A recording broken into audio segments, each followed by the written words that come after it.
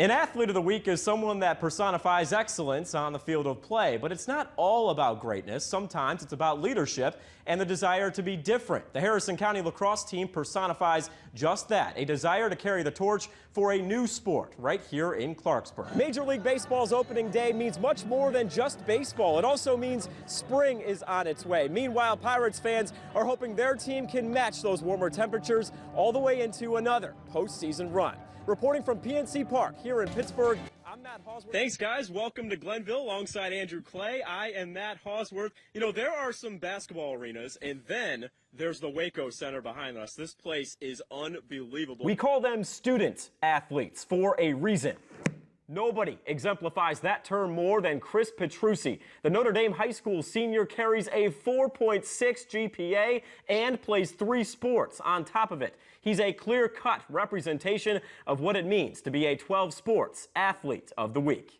Good evening. Welcome inside the 12 Sports Zone. I'm Matt Hauswirth alongside Andrew Clay. We are live for the ribbon-cutting ceremony here at Glenville State College for the brand-new Waco Center. And, Andrew, this place is beyond phenomenal. It is state-of-the-art. West Virginia Wesleyan softball and Steve Warner. You cannot think of one without the other coming to mind. Warner has been Wesleyan's head coach since 1992. His players, the amount of wins, even the jerseys, they all change, except his love for coaching softball. Enjoying a softball game here at West Virginia Wesleyan College has become a whole lot better thanks to the addition of these brand new bleachers. It was a gift courtesy of a Wesleyan alumnus by the name of Marvin Culpepper. An addition that quite honestly has been long overdue for a program that continues to win games. Why do we love football so much? Is it for the earth-shaking hits, the long touchdown passes, or maybe the tailgating in the parking lot? Don, that's your favorite. I know it is. The point is, it doesn't matter why you love the sport. The fact of the matter is that we cannot get enough of it. Are you ready for some football? We've got 2 spring games tonight,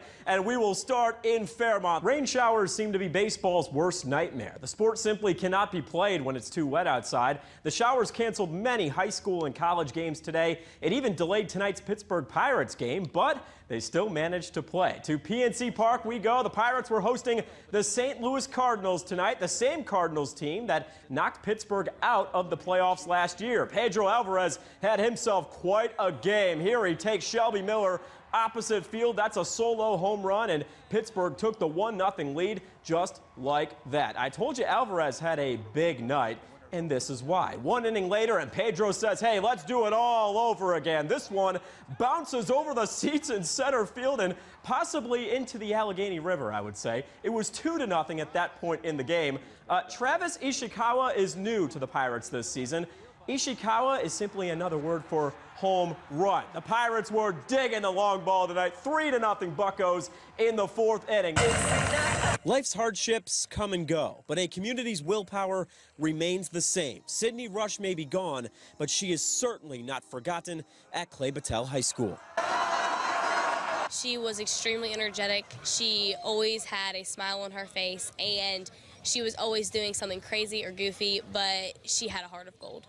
She could make you laugh doing ornery things, but she also had the fire to compete very, very, very hard. Every time she went a step on this track, she was a competitor, and she just brought people together. Sydney was involved in a single vehicle accident during September of 2013, resulting in a loss greater than words can express. But through the community's efforts, her life continues to be celebrated. A total of 13 high school track and field programs gathered in Blacksville on Saturday for the inaugural Rush Invitational, proving that life is much more valuable than sports. Well, it was kind of just a community thing. The track coaches got together, kids got together. Sid was just a really special person for us all, so it was kind of easy decision to have a track meet to honor her. We've all just become a huge family. We were before. We have become extremely closer since losing Sydney, and so we all just decided that this would be a great tribute to her. Rush was a crucial part of the Clay Battelle 4x200 relay state championship team last year, an element that is clearly missed, even 7 months after her death. It was one of the worst things we've ever gone through out here. I mean, it's still one of the toughest seasons. Just working our way through it is a difficult thing. But that being said, this community does well sticking together, pulling together, and just remembering she's just a special athlete and special girl. it's great knowing that I'm going to be running the 4x2 today and knowing that she's going to be watching over us, and I also know that she's going to be supporting us no matter what because she's never too far away. Saturday's Invitational served as a tribute to her life, a life that came to an end much too soon. Reporting in Blacksville, I'm Matt Hauswirth for 12 Sports. College football players are mostly viewed as hard-nosed, tough individuals, but they do have a softer side. What do you want? You want a T-shirt? Coming up here and making a difference in the kid's life, and it makes a big difference. And it's cool for us that something as little as just sign an autograph, give them a picture, or just playing a game with them. They really enjoy it, and it makes a big difference. It's good to see a smile on their face. The most important thing is making a difference in every day, and just being a part of this team. Something that we take pride in is making a difference in everybody's life, especially around the community and local area. Glenville State football coaches and players spent Wednesday evening visiting with patients at the WVU Children's Hospital, resulting in smiles from ear to ear. There you go. That looks good right there. It speaks volumes. It says that we're not just college athletes. We're actually people who want to give back and be in the community and take part in changing things for the better. It's just awesome just to be able to give back and just making a positive impact in some of these kids' lives, to make a memory and a difference. Pioneer coaches credit a very special school bus driver for the idea, an idea that they say will become a routine trip for years to come. Well, Coach Hutch had approached me about a month ago. This hospital is very dear to her heart as she went through a tragedy. I lost my granddaughter.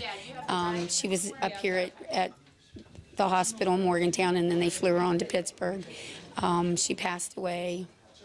We buried her on December the 1st. She had whooping cough. She just asked me if we'd be interested in bringing some guys up here, and I thought, what an awesome idea. And I told him that we should, if the boys would like to do an activity where we could give back to the hospital, we should come up here. And we're hoping that this could turn into something where we come up with a group once a month, or something that, it'll be a great event for the kids, and something we can to build on.